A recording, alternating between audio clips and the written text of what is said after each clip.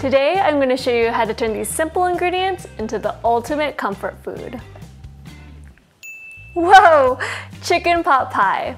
The creamy vegetable and protein filling is baked in a buttery, flaky crust. And if you're lucky, you'll have enough for leftovers. Let's get started. To make the pie crust, you're going to need 1 3/4 cups of unsalted butter. We're going to cut them into 1/2 inch pieces. Cutting them into these size cubes is going to give you a nice flaky crust. Make sure to keep the butter chilled until you're ready to add it to the flour. I'm going to use a stand mixer to make the pie dough, but you could also use your hands or even a food processor. I have 3 cups of all-purpose flour in the mixer, and I'm going to add a 1/2 teaspoon of kosher salt.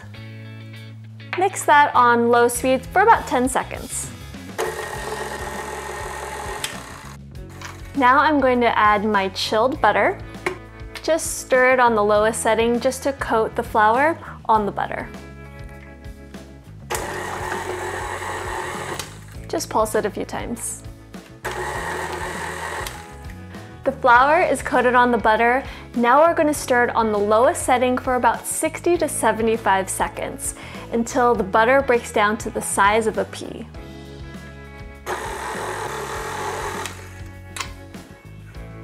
This looks good. You'll see that there's some coarse pieces that I just break up with my finger back into the flour. Don't forget to check the bottom of the bowl for some larger pieces. This looks good. Now we can add the water. I have 3/4 cups of chilled ice water that I'm going to add 1 tablespoon in at a time. We're not going to use all the water, just about 8 to 10 tablespoons until the flour is hydrated. And then just stir for about 1 to 2 seconds.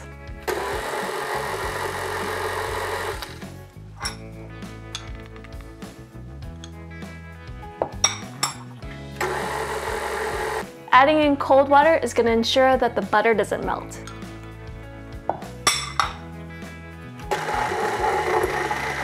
I added about 8 tablespoons. The dough looks nice and hydrated, and when you press it together, it clumps, so it's ready. I have 2 pounds of pie dough, and we're going to separate them into 2 evenly sized discs. That's going to make the top crust and the bottom crust. Form them into 1 inch thick discs, and then you're going to chill it for 4 hours. This is going to allow the gluten protein in the dough to relax so that when you roll it out and bake the pie crust, it won't be tough.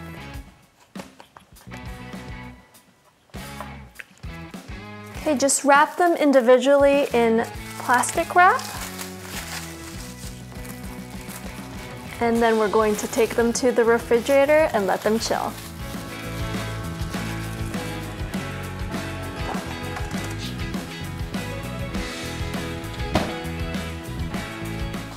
I happen to have some pie dough that I made the night before. They're really good to make 2 days in advance so that you can take them out whenever you're ready to make the pie. We're going to start with the top crust. It helps to take the pie crust out about 5 to 10 minutes before rolling so it's easier to roll out. I lightly dust the cutting board with some flour as well as my rolling pin, and we're going to roll it out into about 1/4 inch thick or about 13 inches. Just keep turning and rolling. This looks good. Just transfer it to a parchment paper lined sheet pan. Now we're going to make the bottom crust. Okay, this looks about 13 inches and 1/4 inch thick. I'm going to transfer it to a 9 inch pie dish. And just lay it on top. And press the dough flush with the pan.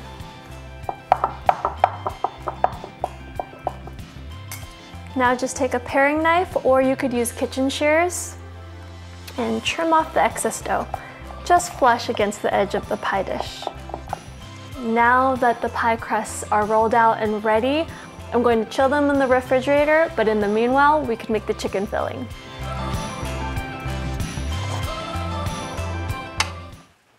I have 1.5 pounds of chicken breasts, and I'm going to cut them into 2 pieces so that they cook quickly and evenly. So I'll just slice them down the middle like this. Some grocery stores sell thin cut pieces of chicken breast, so you could use that as well. Now just season each side with salt and pepper. The chicken is seasoned, let's head over to the stove. Set the oven rack to the middle position. Preheat to 375 degrees. Heat a large skillet with high sides or a Dutch oven over medium heat. Once hot, add 1 tablespoon of olive oil. Add the chicken and cook for 6 minutes. Flip over and cook until the internal temperature reaches 160 to 165 degrees, about 5 to 7 minutes. Turn off the heat and transfer to a clean plate. Reserve the pan to cook the rest of the filling. The chicken has cooled down, so now I'm going to shred it into smaller pieces.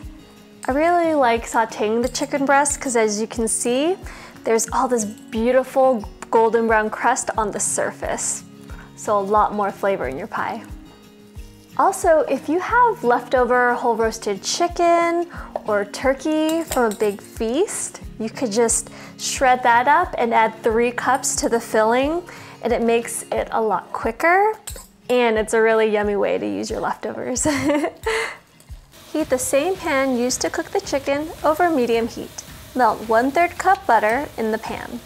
Add the 1 cup of diced onions and 1 tablespoon minced garlic. Saute until translucent, about 2 minutes. Add 1 cup celery, 1 cup carrots, 1 teaspoon rosemary, and 1 teaspoon thyme. Saute for 3 minutes. Add 1 cup sliced mushrooms and saute for 1 minute. Add 2 cups diced potatoes, 1.5 teaspoons salt, and 1/2 teaspoon black pepper. Stir, then cover and cook until the potatoes are tender, about 9 to 10 minutes. Make sure to stir the vegetables every 2 minutes to prevent burning. Sprinkle in 1/3 cup flour. Stir and cook for 2 minutes. Slowly pour in 1.5 cups chicken stock and 1 cup heavy cream. Stir constantly until a thick and smooth sauce forms, about 2 to 3 minutes. It should coat the back of a spoon. Turn off the heat. Add the shredded chicken, 1/2 cup of peas, and 2 tablespoons chopped parsley. Stir to combine. Wow, the filling looks really good. It's hearty and creamy.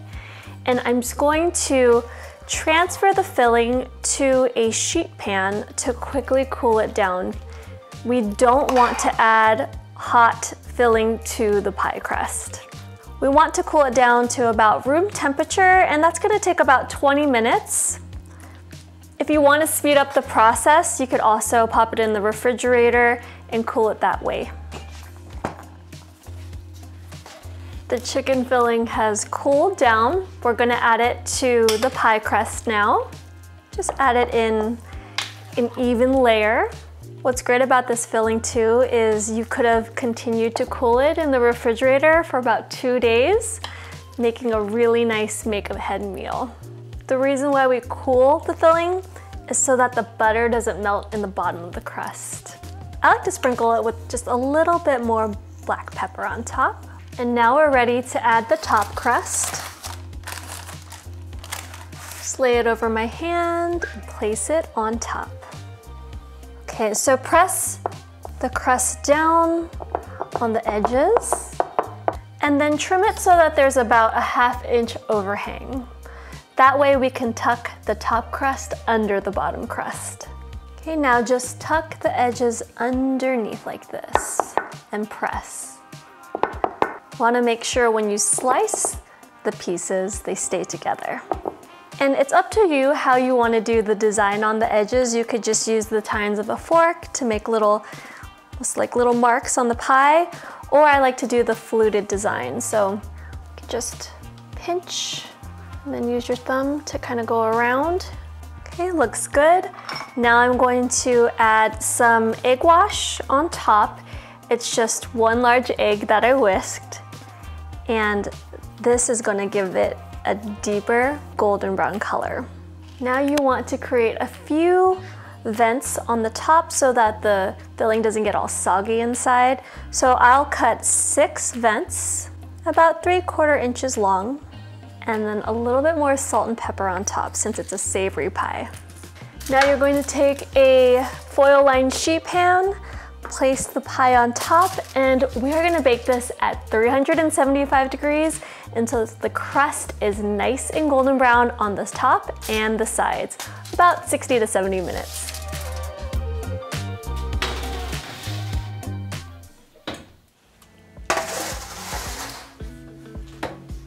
Wow, the pie is gorgeous. The surface and the sides are golden brown. I'm going to let it sit on the baking sheet for about 5 minutes and then transfer it to a wire rack for 45 minutes. This is going to give the pie a chance to firm up so that when you slice it, it doesn't fall apart. I can't wait. The wait is over. Let's cut a slice. Ooh, I can see the little flakes come off on the pie already. That's a good sign.